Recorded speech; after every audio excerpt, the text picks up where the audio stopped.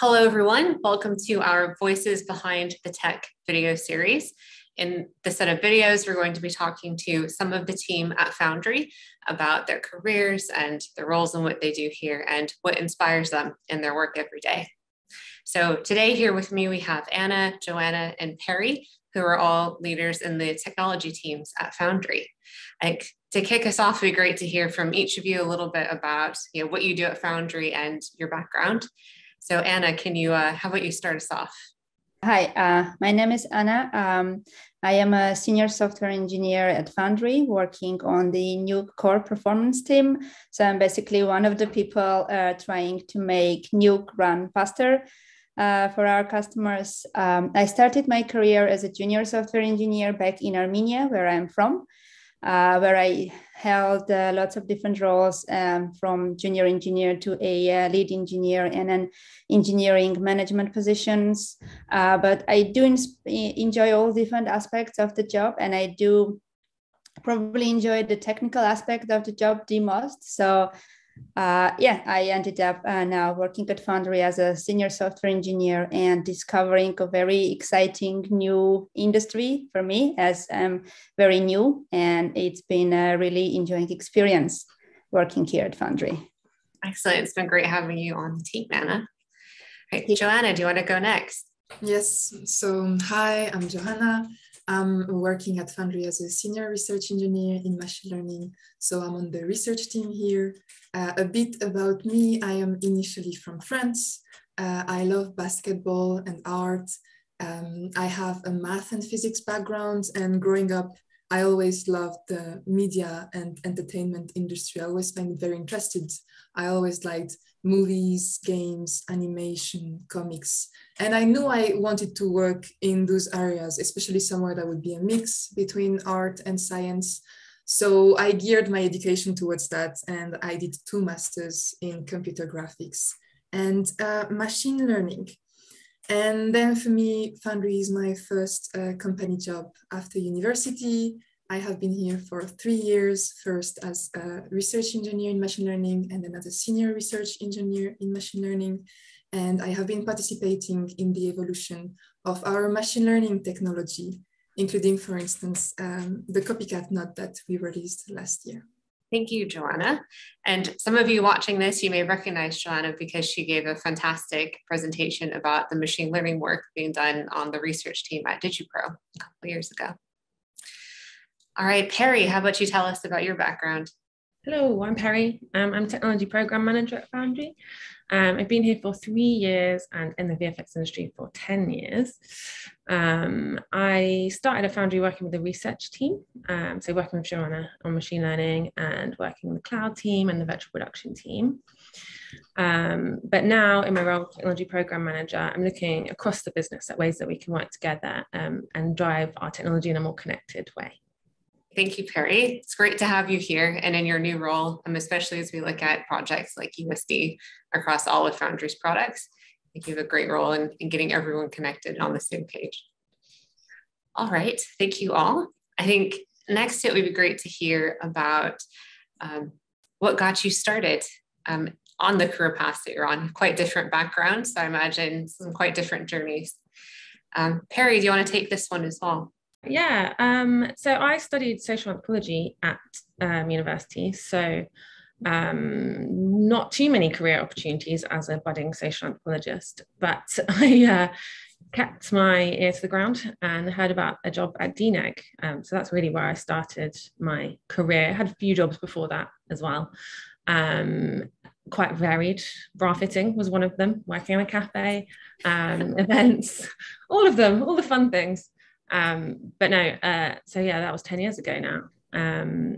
And I got my job at DNEG because my boss told me that I had a goofy smile and I waved. So yeah, from humble beginnings. Excellent. Thank you, Perry. Yes, Joanna, what about you? So I touched a bit on that. Basically, yeah, for me, Foundry is my first job after university. So what was key to get me started in my career was the network and the people I met at the university. So I know like the university professors, the supervisors, they were all super keen. They know people, for instance, in Dublin, around Dublin, working in different areas of technology. And in my case, my thesis supervisor, Aliesha Smolik, was really like very important. And he actually introduced me to Dan Ring, which is the head of research here at Foundry. So it was my first point of contact with Foundry, and I had an interview with Dan, and it just like went, it just rolled nicely after that. But that was very important for me. It was the people I met and the network from university. Nice. Yeah, that's great. Definitely networking is important. And it's good you had so many good like advisors and supporting you in that. What about you, Anna? So for me, it's probably was quite a practical decision there. I based it, so I always enjoyed more math and physics at school, and I was better at that. And the tech industry started growing in Armenia, and it was booming and expanding. And the rumor had it that there are lots of nice opportunities and interesting work, and also a nice compensation. So that played a role as well. That got me thinking about a career in tech industry. And I'm happy that after many years working with software engineering, I have never regretted choosing this career. Oh, excellent. And I think, along the way, I think we all have people who, helped us out and helped you get that first step. I think Joanna, already talked about the role for advisors, at university and the connections through there. I guess for you, Anna, was there anyone like that helped you? Yes. So the first boost, we have a family member who is a very successful scientist and a good inspiration. But in addition to that, he also offered financial help to all kids in family who wanted to go into higher education. And at the time, that was actually a really good help and essential. And that basically was my first boost to get started. Really grateful for that. Oh, excellent. And what about you, Perry? Who helped you along the way? I think for me, it was a series of bosses that just sort of believed in me and believed that I could do things that I didn't even know I could do. Like when I opened the cafe at DNEG without any, I worked in a cafe, sure, that was my priority. I worked in a cafe. And now I'm responsible for staffing it and getting all the products and buying the coffee machine. And that was an amazing opportunity. And also, Graham Jack at DNEG, after facilities, I became a PA, and it was working with Graham, who was the CTO, where I really got interested in technology, and he could see that I was interested and let me get more involved. And so it was him that was really instrumental in pushing me to be a project manager. So yeah, good bosses. Oh, that's amazing. I also love that you started that cafe. It is amazing coffee still. And £1. I hope it's still £1. It was £1. Awesome. I think next it would be good to kind of think about the present and what do you find inspiring in your career and in the job that you do at Foundry? How about we start with Anna for this one? So like I said, when I joined Foundry, overall in a tech industry, I still really love the fact that there's, even though you have been in here for many years, there's still a lot to learn. And as it comes about Foundry, yes, it was interesting discovering the new industry. And I actually had no idea how much work goes into all my favorite movies and TV series. And that was a very eye-opening experience. And I now see how great the people are who are behind the scenes, who make all these wonderful things happen. And it feels great to be part of the team that just makes Nuke, that makes the software that actually enables all these great people to make, to do their work. And here we see the magic on our screens. So it's great to be part of that. Oh, awesome. I totally agree. What about for you, Joanna? Yeah. So I really agree on that. Like, I absolutely love feeling that my work is close to the artist and the VFX studios. I know that every time there is a movie out there and we hear about a story of how new katana or modo was used, because like so many movies use this technology. Like I just feel very proud to be working at Foundry or to be working in this industry because we are participating in that. And it just also goes together the fact that it feels like you have an impact. Like I know for me it was important to work somewhere where I feel I had a direct impact and I could see output. And here we are talking with people from VFX studios, so we are directly talking with the people who are using the technology. And for me this was really important, the idea that there was a direct feedback. Like I know in academy it's very typical, maybe after a master, for instance, in like science or computer science, to maybe go for a PhD. And I knew I wanted to directly after a master start my journey to something that had a direct impact within the industry. Definitely. I understand that too, that like that trade-off between education versus impact. What about for you, Perry? I mean, it's much the same. People's passion is so inspiring, and also just the breadth of what people know and how much I have to learn from them. And it just keeps you going. There's so much to learn, and people want to share their knowledge with you as well, which is so important and inspiring. Excellent. I totally agree. I think it's wonderful about this industry and Foundry, right? The amount of willingness to share and to share knowledge, and just the friendliness of everyone is really amazing. All right.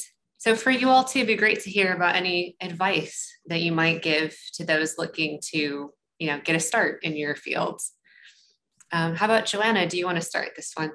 Yeah, so I have a first advice, which is maybe something that you hear already, which is more like the technical advice, is that if you want to go into tech, it's good if you're like doing your university and personal projects towards that. So like if you want to work in VFX, if you want to work in animation, and let's say you're an artist, do an animated reels. Like it makes sense to also, if you want to work, you're a computer science person and you want to work for VFX, it's great if you do your master thesis on something like video segmentation, video deblurring, this kind of directly usable tech, because it means that you already will have some understanding of the media and what you can add in the industry. So I think that's the first one. And then the other one, which is more the people one, is that it's important to remember that people are hiring people as much as they are hiring skills. I really think it's super important. And for instance, I think it's so important to show that you're eager to learn new things. Like if you're someone that is really eager to learn, but you're lacking some skills in other area, you're also more likely to be taken as a job because you're going to learn fast and you want to learn. So showing the motivation and the motivation for learning is, I think, a big part of getting started in the industry. Absolutely. How about for you, Anna? Any advice for those that are, aspiring to be software engineers? Yeah, I actually quite similar to what Joanna said. It's just to take all the learning opportunities that present themselves, whether it is a special learning programs that the companies may offer, or whether it's taking projects outside of your comfort zone.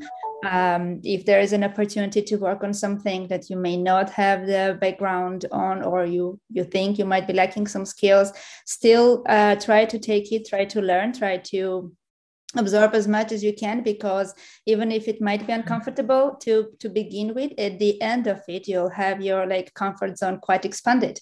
And then you can go and more and more and take on more roles. And it's good to just expand your comfort zone, expand your knowledge base. And just don't shy away from something you don't know.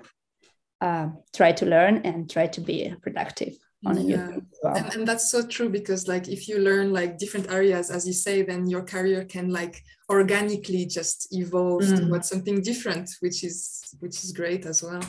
Yes, and more choices for you. If you're familiar with many different parts of the work, then you have more choices and you can maybe choose something that's closer to you.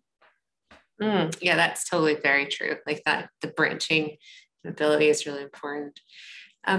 What about for you, Perry? I mean, you have a bit of a different background, right? Coming from a non-technical background and non-technical roles. Any advice to those for people with your background coming into this industry? Yeah, I would say don't feel like, if you don't have the technical background, that doesn't mean that you can't get involved in tech. As long as you're interested and you care, that they really are the top two things, and the other stuff will follow. So just get in there, stay smiling, wave if you can, and yeah, get your foot in the door, and the rest will sort of follow. And yeah, stay hopeful. Yeah, thank you. I think that's great, because it's it's again the willingness to learn, right? Like you said, care, right? Caring about the work and being motivated to make a difference will take you the furthest, whatever your background is. Oh, that's all lovely, guys. All right, so to round us off, one last question: what's your favorite thing about your job? How about Anna? Let's let you take this one. Sure. So we have already covered some of this. As I said before, even after many years working in different positions at software engineering, there's still so many new industries, so many new technologies to discover. So you will never run short of new things to learn and to expand your comfort zone, as I mentioned. So, and Foundry being a good example, being a new industry, and really exciting to get to know the industry. So that's. And probably I would also add that also the people, collaborative environment, teamwork that this work allows. So yeah, two of my favorite things. Wonderful. What about for you, Perry?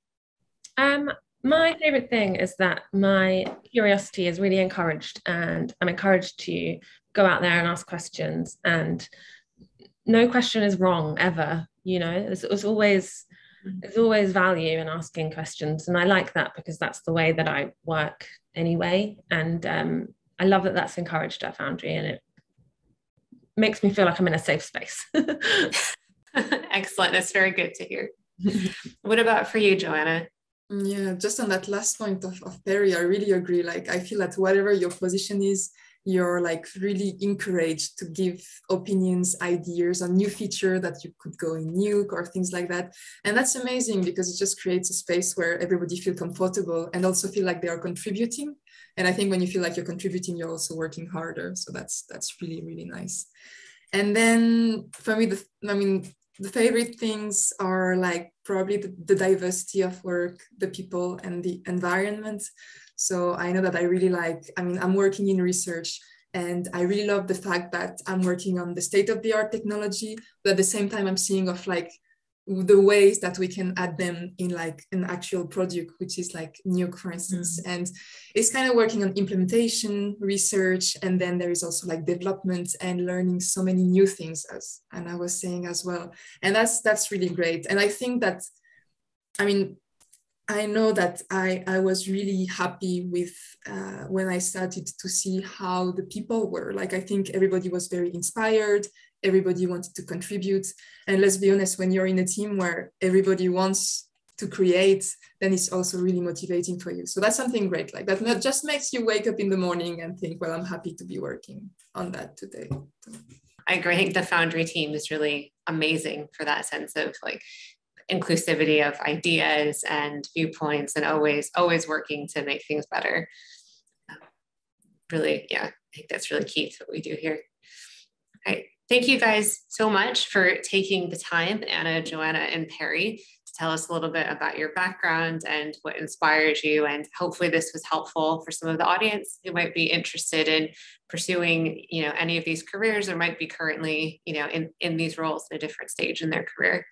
So thank you so much for taking the time. And we hope that everyone out there checks out the other videos in this series with the other teams at Foundry. Thank you. Thank you. Thanks. Bye.